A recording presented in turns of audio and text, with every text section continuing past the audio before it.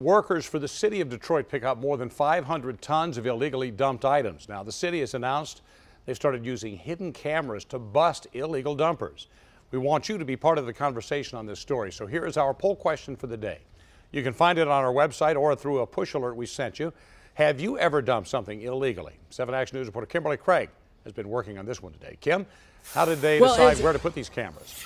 Yes, Stephen, they're actually targeting areas where people repeatedly dump, like this area in Brightmoor here, where people dump tires, furniture, and everything else, including the kitchen sink.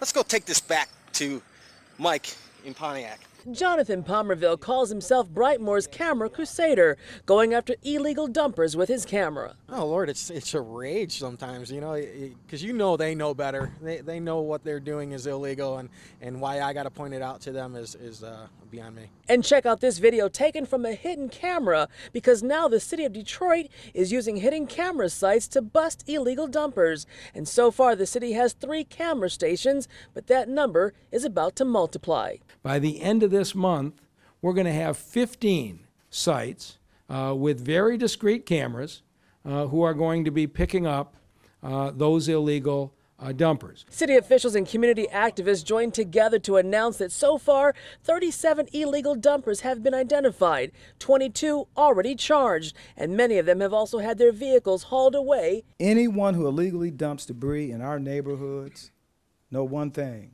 we may be watching you. And as you oftentimes hear me say, when we watch, we'll find you. 2/3 of the people we've arrested so far are from the suburbs.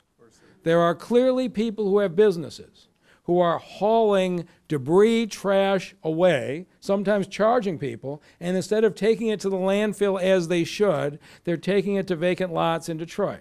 And when safe, citizens are urged to take pictures and/or video and upload to the Improved Detroit app, where they will go straight to the police department. I hope people are absolutely afraid of dumping in a D. And when you use the Improved Detroit app, you will be submitting those images anonymously. And if you are not able to use the app and would rather call a phone number, we'll have that on our website at WXYZ.com. Reporting live in Detroit, Kimberly Craig, 7 Action News. Back to you. All right, thank you, Kim, for the live report. Let's check